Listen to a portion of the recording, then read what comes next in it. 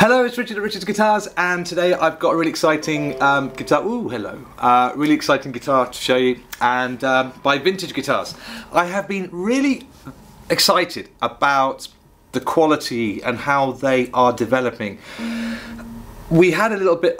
If you watch previous videos, you'll see I've had sort of not even a love-hate relationship, but a kind of slightly turbulent, up and down a bit relationship with Vintage Guitars, where I love to recommend them, and because they do just provide such incredible value. Now this is an absolutely classic example. So you've got a fixed bridge, Wilkinson hardware, a couple of P90s which I absolutely love. I'll show you why in a minute. You've got, yeah, beautiful string through body, old vintage filling neck. I think it's like it's kind of got the radius. I think it must be more like 7.5 or 9 or something. It's more traditional, like a 60s neck, whatever that is. It's got a kind of 60s radius neck feel to it, and the balance. It's got headstock tuner on as well, but it feels beautifully balanced on my lap. Really comfortable. I love the colours. Comes in these colours, sunburst, and this one is like the vintage white. I'd call it sort of through white or vintage. They've got a name for that, like a white wash, very retro finish. Anyone starting out to play electric guitar, this would be a real great guitar to start out on. The reason being is you don't have a trem, and by not having a trem, you avoid all the hassle. With a trem, you have springs, and when you break a string, the rest of the guitar goes out of tune. And it's a real faff, to be honest, finding the string holes and everything else. Whereas this, it's straight through, bang, wallop. If you were doing a gig and you break a string, it doesn't. The guitar doesn't go out of tune. That's really cool. So it's very easy and simple to tune up, and get ready to play. And generally, they stay in tune pretty good.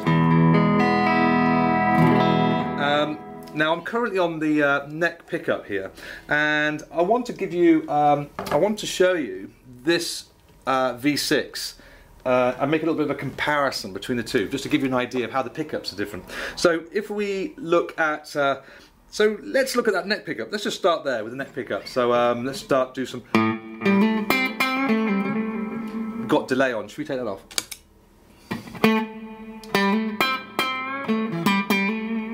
So, no, I've taken no tone off.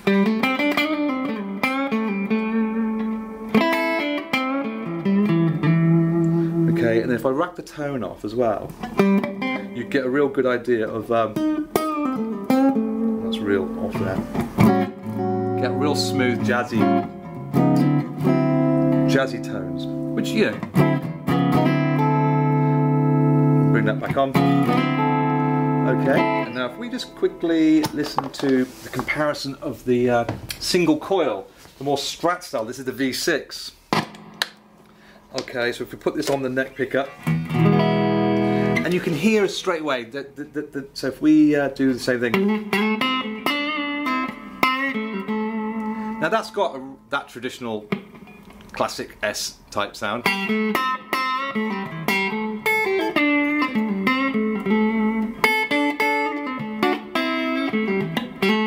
Hear that kind of twang, it's got that kind of plonky.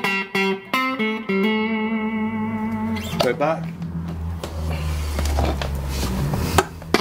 P90s. Softer edge, isn't it?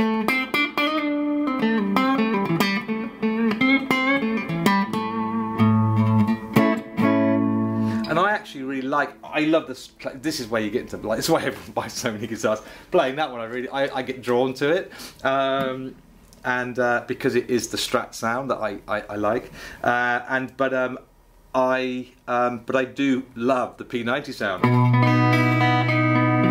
because you just get like this sweet kind of sound. So if I whack out a yeah. And I was going to I have a brain freeze, so I was going to go E and 9.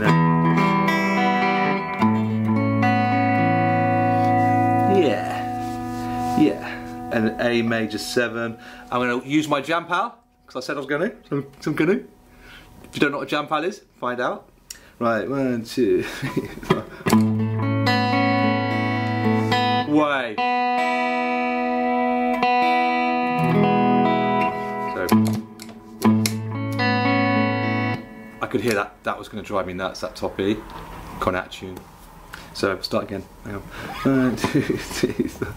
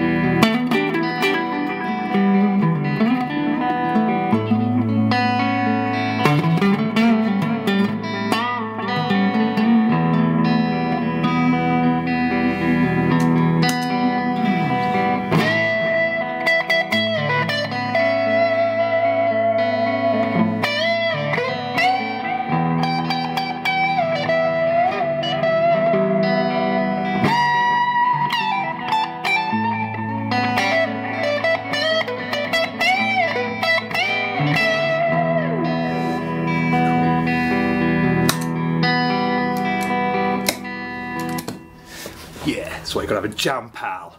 Yeah, cool. Oh, it's awesome. Yeah, brilliant. Yeah, so getting back to my, what was it? I'm doing a video. The video. Yeah, so we're swapping between the. What was I doing? Yeah, the idea was to just show you this guitar, which I think is absolutely lovely. I think there's another example of how, you know, for 300 quid. Something so beautiful, sounds so lovely, lush, warm, mellow, gorgeous sounds. So that's it. That's all I really say about that. Just showing it you.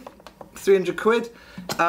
This leads to something else I want to talk to you about, which is that I've been so blooming impressed with what Vintage are doing that we're going to have a little wall full of them. And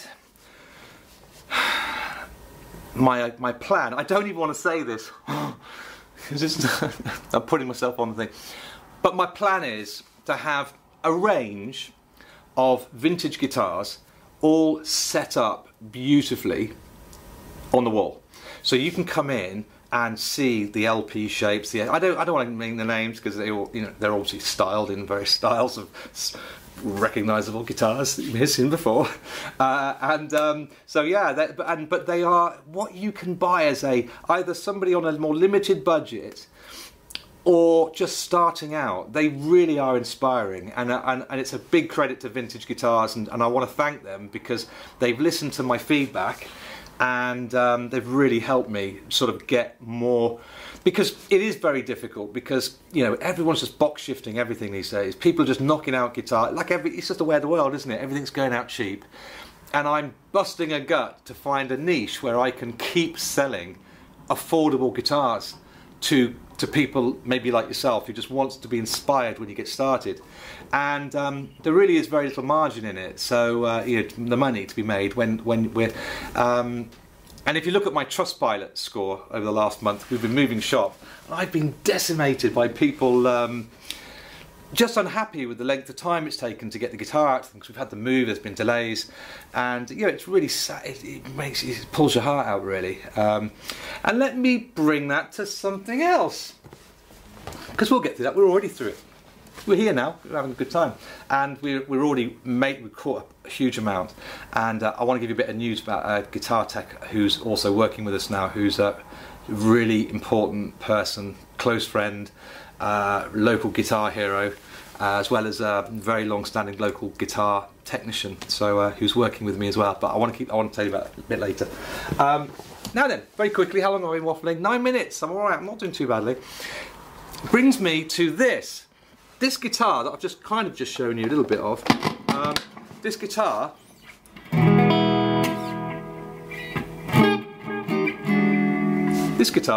plays beautifully. It's been set up by us. It feels fantastic. The fret ends are lovely. I wish you could be here. Just feel, I mean, even if I would go to a club, I don't think I would embarrass myself if that zoomed in and actually focused. This has been set up by us, and I will tell you now, those frets are as good as you're ever going to see on a 295 guitar. The intonation is absolutely bang on. It's perfect. The trem is beautifully set and getting that upward pull. So when we're going from, we're almost getting 3 fret, 3. We can get. I'm getting a 3 fret bend back pull, and anyone who knows will know that that's good going on a back pull with a nicely balanced. That's beautifully. Look at that. Nice pitch on that. Really good, all good. And I was playing this for ages earlier, and it's staying in tune beautifully. Now, so why am I telling you all that? It got sent back to me. It got rejected by a customer. Customer was so unhappy with the guitar, he wanted a complete refund. So this is really important. This is almost a separate video, but I'm just going to whack it on the end of here because I don't want to do a video all about it because, to be honest, I don't want to keep getting miserable. So I'm just going to whack it on as a gentle reminder. If you're looking to buy a vintage guitar, they retail at under £300 or thereabouts, around about 300 quid. If you want to be, well, let me explain this. The guy who bought this, nice essay, which is fine, never a problem. Been let down by other stores, I've had to turn them back, you know, and this isn't the first time I've been in this position where you think, ooh, I'm on a test here. So it was set up with 10 to 46 strings. He wanted a really nice low action, and it's really lovely action. So we did everything. We put the 10 to 46 strings, put on the low action, set it up beautifully, and that was the result. It came back with a list of failures. The list of failures were, let me show you, on the back of that headstock. Now on my monitor, I'm finding it difficult to see, but you probably can see it. I will find it because I have seen it. Right, above my finger there. Excuse the fact it's my middle finger, I'm not being rude. Hang on. Oh, you can probably see it. So there is a little tiny, it's just in the wood. Tiny thing. So that's one. That was one of the failures. Next failure. He was appalled to see such shoddy workmanship. That neck pocket, oh, I'm so sorry because I can't guarantee. Right, that neck pocket, there is a bit of a gap, a little bit of a gap. Hang on. There it is, there it is. Now that makes it look really bad, but it's not really bad. That is a dark shadow inside there. On a, you know, in a perfect world, you'd get perfect connection between that neck socket and you know, the body. It's not. This is a 300 quid guitar. It's not going to be absolutely perfect. That's not going to happen, okay? So if you want a guitar that's got a perfect neck pocket, I wouldn't even say buy a Fender because you might find that they're not perfect either. Maybe buy a Sir or a you know, some high-end custom shop. And also, I am talking to Gordon Smith. Theirs probably are perfect, but I've been talking about Gordon Smith around the £1,000 mark about a range of little custom features that make a guitar really special, and I would include that in there. Now, what was the other thing? There was a bit of a scuff apparently on the. See, now look, now this would get buffed out. Now I agree. This is. Let's have a look. See if you get that come up. See if that comes out of there. What's happened is in the packaging, they get wrapped in a foil, and basically what's happened is the guitar has got the tiniest scuff. I mean, I don't even know if you can see that. Tiny scuff. Now that we could easily get that out with a bit of. We would get that out with a bit of. Well, I can't even see it. The human eye doesn't see it if you just look at the guitar. But you've got to look for it. You've got to be doing this. You know, and then if I do that, at some point my eye's going to go, was that, can I clean that off? Oh, it doesn't quite clean off. But it would buff off. It would just be a little bit of a fine bit of paste, buffing paste. So the guitar is absolutely beautiful. But there were 5. So that was 1, 2, 3. Oh yeah, you'll love this one. Here we go. But this is really important for you to see it because I want to be completely transparent about. Hey. Now look at we're looking for a bit of filler missing off the last fret. Look! Look at that. How terrible is that? That's what it should look like. And that's what this one looks like. Just there, right on the end.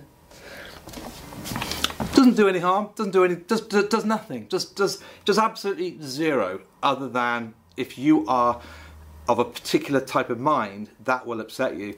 Now, I'm not trying to devalue what we do or devalue the customer's view.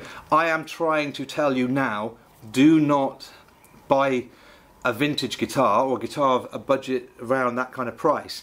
And if what that looks like to you is a beautiful, well set up, beautifully set up, inspiring instrument that will take you for years of enjoyment and playing, that's who we're selling to. We're not selling to someone who's going to do this. Because it's just not realistic, is it? Am I being unfair? Tell me if I'm being unfair. Right, so that's that. So that's the vintage guitar thing. I want to enjoy making you happy. That's what I want. I want to enjoy. You know, I want to think you're playing and that you're getting happiness from this instrument, not that it's creating pain for you. So neither of us want it, do we? If it's going to cause you pain, seeing those kind of issues with a guitar at a budget price, then genuinely, hand on heart, have a chat with me. We can talk about Gordon Smith guitars and what we can do, because this is an absolutely genuine point. If you say to me, look Rich, there's things that I can't live with. I can't live with if there's even a single fret with a little bit of filler missing. That, for example, we could have done that second. If this customer had said, Richard, I would have been the first, we'd have filled that. We'd have just got the tiniest bit of paste and taken that off. I mean, we can't do anything about it. It's just in the wood. It's just a little tiny little, it's not even a dent, it's just part of the wood. This, we probably couldn't do anything about that. So, you know, that would be our falling down point. The neck socket, we would just couldn't do anything about it. And then I would say to the customer, look, give me your list. Neck socket, finishing detail, whatever. I will make sure that when that guitar is made by Doug's crew, that guitar will not have any of those issues. I will give you that absolute guarantee, because it's being handmade and you've been upfront with me and you've given me an idea of what your expectations are, and I will make it. I'll put my life on it. You know, I'll make sure it happens, but not on a vintage guitar. So yeah, great. Okay, well I hope that video helps, and yeah, I'm really enjoying. I'm enjoying my new space. And tell me if there's anything you want to see on the videos, and anything at all that you want to see, and I will enjoy. I'm sure bring it to you. There's going to be some jazz archtop guitars coming, and lots of different things, but I don't want to say too much. Okay, cheers. All right, bye.